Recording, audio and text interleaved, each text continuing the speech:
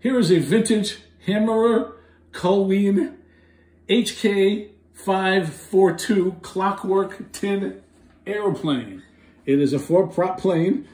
As you can see, the box itself is hallmarked, made in the U.S. zone of Germany, which is between 1945 and 1949. So it's a very old mechanical tin plane. You can see the box is in really good shape, all things considered, and there it is. And for some reason, we think the MZ could be the mechanized zone of Germany, but we don't know what the MZ is for, considering it's nobody's initials. Anyways, let's open her up, take a look at it. Again, this is the original box, in the original shape. Nothing's been done to it. Here's the plane's body. Here's the original key. And the money issue. The wing with the 4 original propellers, which do spin and work. Now, as you can see, it's in excellent shape. There's no rust, no dings, no creases. I mean, it looks like it was made in Japan 3 years ago. There's your 542 on the wing, or tail. There's your HK on the wing for the makers. And now just simply, you put this together. As with most of these planes, the wings simply snap in. And there you have it. This has a nice lock, which goes into it, which locks it securely. It's clockwork. The key, which is here, actually goes here to wind it, which I'll do in 1 second. That's how you wind her up. But let's see how it looks like from the top and front. As you can see, there are no dings on it. It's in beautiful, beautiful shape.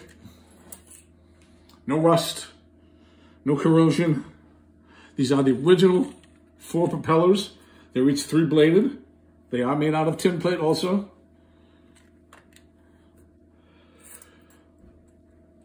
And here you have the hallmark, on the opposite side. There it is, made in the U.S. zone of Germany.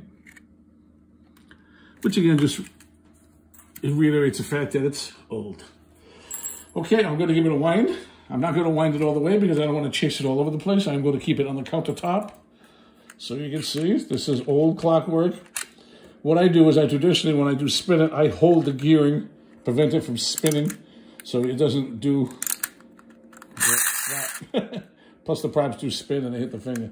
So I'll hold the gear with just a little winding. You can wind it more, but I'm going to turn it on and put it on the counter, and it's going to come towards you.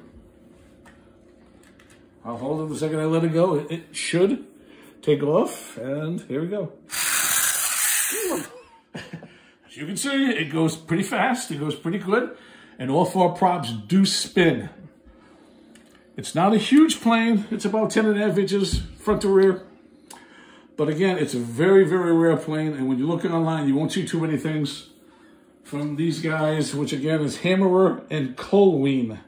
This is their airplane, the MZ542, which again is made in the U.S. zone of Germany.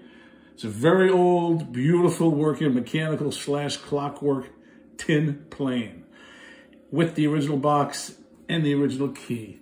And now I would like to thank you for your time and have a great day.